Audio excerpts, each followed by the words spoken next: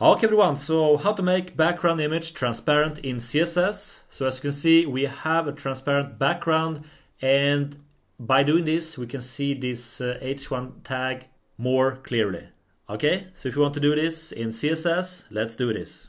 Okay everyone, so this is the image we're gonna start with. As you can see, it's hard to see this white text in front of this image. So we want to make this image more transparent so we can make this H1 stand out even more. So to do that, I'm just gonna go to Visual Studio Code, but you can use any other code editor of your choice. Alright, so we need to add the image in a pseudo element. So we're just gonna go and grab this class where you have the image right now, and we're gonna add a pseudo element to this one. So to do that, we're gonna add colon colon, and we're gonna add before, like so. After that, open and close curly braces, and now we're gonna add the image. So we're gonna copy the image, and we're also gonna copy the image properties. Copy and paste it into this pseudo element, like so. So now we can just go and delete the image from the main content class, like so. Alright, I'm gonna save this one and have a look.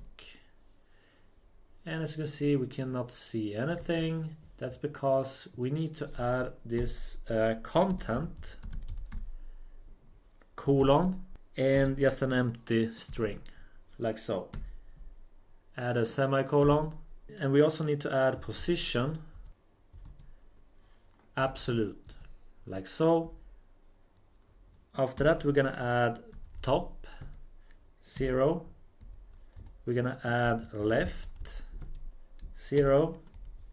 We're gonna add bottom 0, and we're gonna add right 0. Like that. I'm gonna save this and have a look. And now we can see the image right here. And we also need to go and add the h1 tag right here and set that to position relative. So we're just gonna go back. We're gonna target the h1, and we're gonna go and add position relative, like so. We're gonna save this one and have a look. And now we can see the h1 right here. Now we're gonna go to the pseudo element, and we need to set the opacity. So we're gonna add opacity, and I'm gonna add 0.3. So this is up to you how much opacity you want to have on your background image. So let's save this one and have a look. Now we can see that we have a transparent background, but it's too bright. So to change this, we're gonna go back to the main content class, and we're just gonna go and add background color. I'm just gonna go and add black, like so.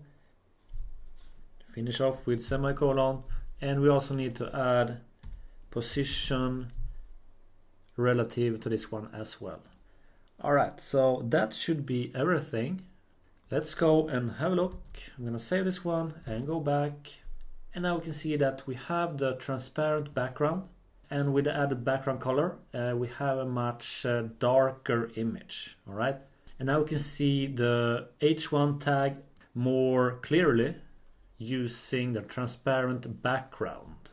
Okay everyone, so comment below if this worked out for you. Also check out my Discord server. I'm all about web development. Here you can get help others and things like that. Just talk about web development and things like that. You find the link in the description. Also subscribe to my YouTube channel. I upload web development tutorials every week. Have an awesome day. Take care and bye.